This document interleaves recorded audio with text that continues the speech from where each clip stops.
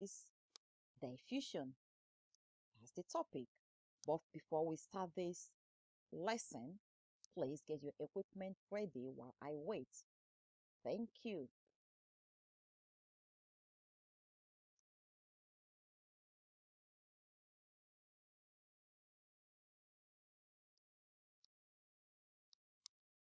Okay, please write the date and then the learning objective. Today's learning objective is to understand the process of diffusion. Amazing. Okay, please answer the retrieval task questions in your book. First question, what type of cell is this? Second question, what's the function of the mitochondria, the nucleus, and then the cell membrane? We have 3 minutes to complete these questions, but if you finish before the end of the 3 minutes, can you please answer also the extension task questions? Thank you. So I expect you to pause the video now to answer the questions. Okay, amazing student. Get your green pen to mark your answers now. First question, what type of cell is this? So this is an animal cell.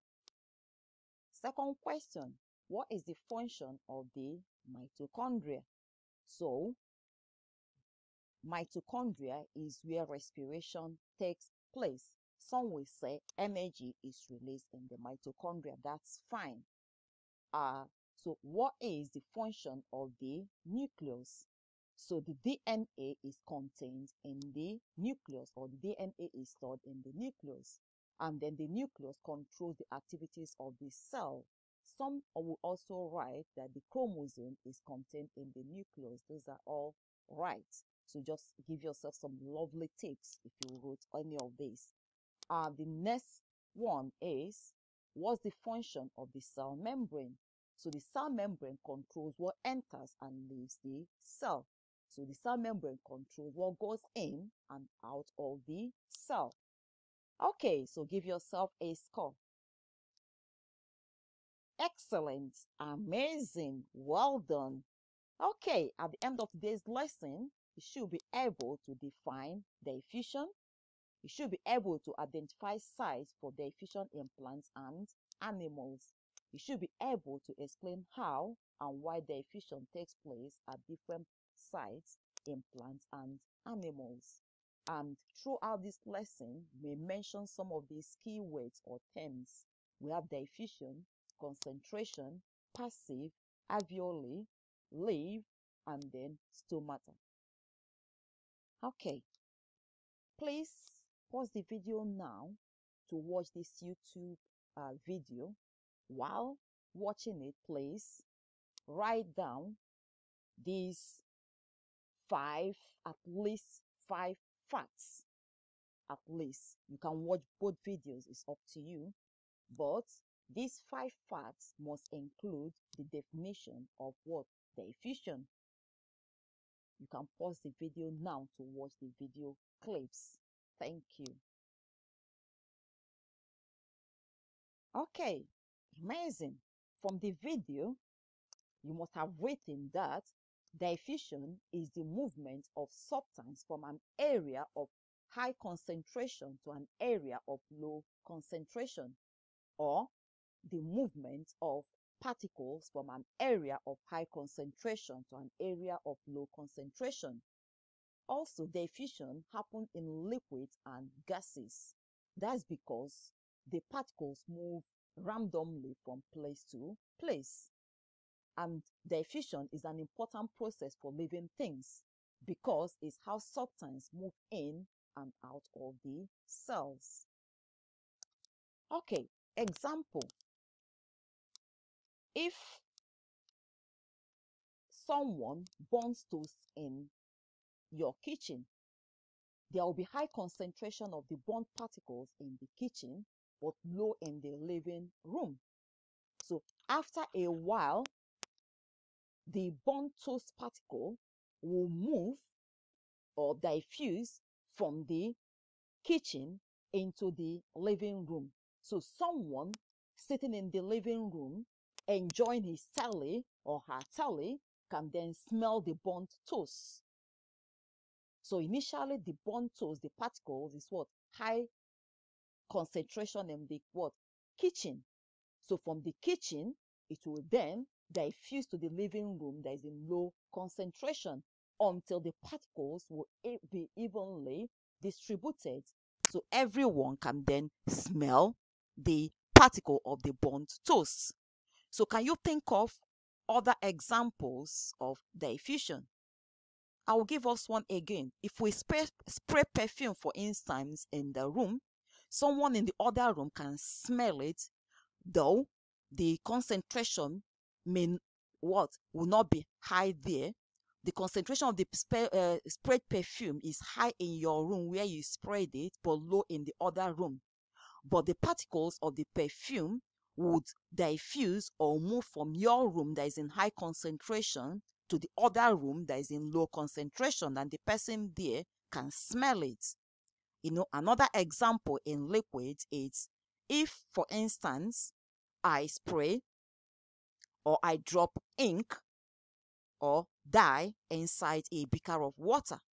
Now, looking here, you can see that the ink or dye is in high concentration at this point, but low concentration in these other parts of the beaker. Now, the particles will then diffuse from this high concentrated part to the low concentrated part until it will become evenly distributed all through the water in the beaker. So a challenge question for you now: what might make the diffusion happen faster? How can we increase the rate of diffusion? Excellent. Yeah. Increasing the temperature of this water would increase the rate at which the dye would diffuse. So if we increase temperature, we increase the kinetic energy of the particles. So the particles will move faster. And because the particles move faster, that would what? Increase the rate of diffusion. Another thing or something else that can increase the rate of diffusion is the concentration gradient. So if we increase the concentration gradient, the rate of diffusion would also increase. What do we mean? If the concentration is what? High here compared to here, and the B is low, the particles will move faster if the difference in concentration is high compared to if the difference is low. So because it's high here and there is no particle here, it will diffuse faster compared to if you have some particles already here. So in mass, when you're after plotting a graph, you're asked to calculate the gradient. That's the slope. What's the difference between this end? That's the A and then the B. So the diffusion would continue, or the particles will continue to diffuse until it is what? Evenly distributed. I'll give another example. If, for instance, you're rolling from the top of your set, you would require no energy to roll down. So we say it's what? Passive, because you require no energy. But if you are to roll up, you require some energy. So it's no longer passive, but what? Active.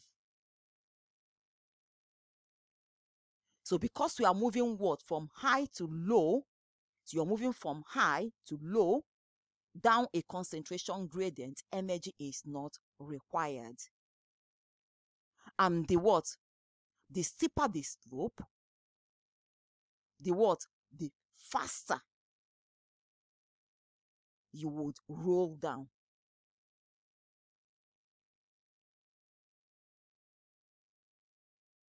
So what do you think is the opposite of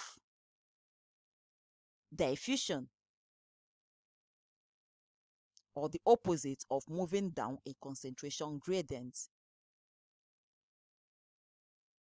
So if you're not moving down a concentration gradient, you are moving what? Against a concentration gradient.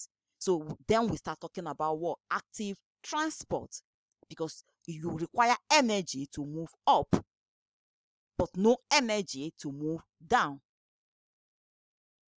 Okay, to test our knowledge, can you please answer these questions? So please copy this into your books and then use these keywords to fill in the gaps. You have 3 minutes to complete this. Thank you. So you can pause the video now.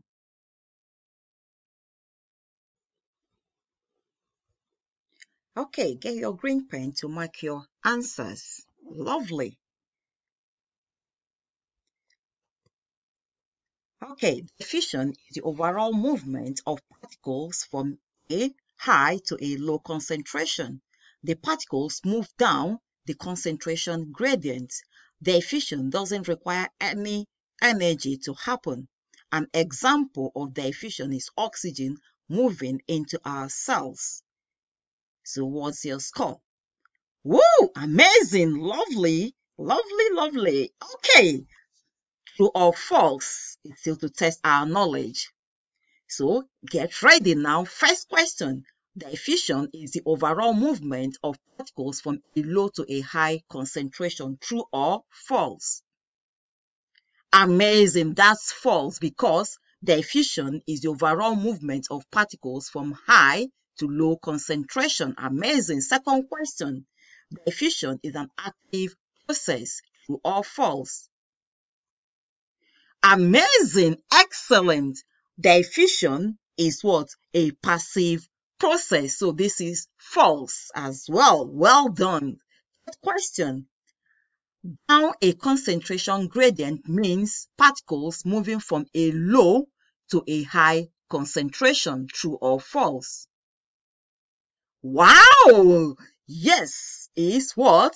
False, because down a concentration gradient means particles moving from a high to a low concentration. Amazing. Question 4.